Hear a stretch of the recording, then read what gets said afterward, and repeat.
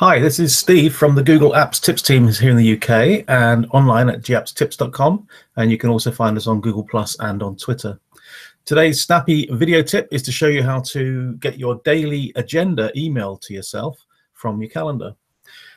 So I'm going to switch here into the calendar, and there's a couple of ways of getting to settings, but I'm going to show you my favorite way, which is to roll over my calendars. You may have to open it up like this.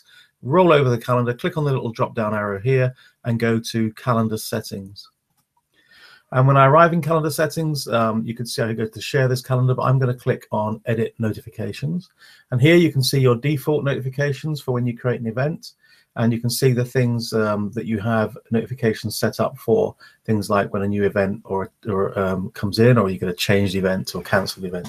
But here's the one that's probably unticked in your calendar. If you want to receive this, you can receive an email, as it says, every day at 0500 in your time zone with your agenda for the day. So I'm going to tick that, and I'm going to get out of here by clicking save, and that's then set. So I'll just show you that briefly again, clicking over my calendar there, clicking on the end, calendar settings, edit notifications here, okay, and then you can tick the ones that you want to have on. And also, I should say, be aware that you can have your mobile phone set to receive notifications via SMS message if you wanted to, okay, and you can add your phone number in here and change the settings accordingly. I'm going to cancel out of there. And that's today's tip. So thank you very much for watching.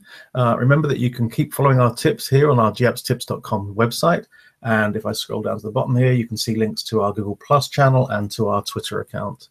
So have a try, see how you get on. Let us know how you get on in the comments below, and we'll see you on the next one. Thanks a lot.